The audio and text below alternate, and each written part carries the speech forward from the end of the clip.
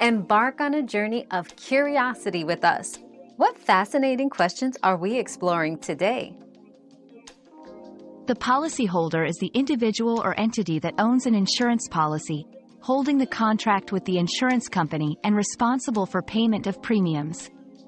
A named driver, on the other hand, is a person listed on the policy as an authorized driver of the insured vehicle but isn't the policy's owner.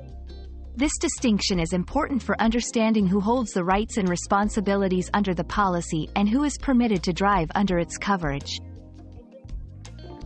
Another mystery solved, but many more await. Keep up with our daily discoveries by subscribing and turning on notifications.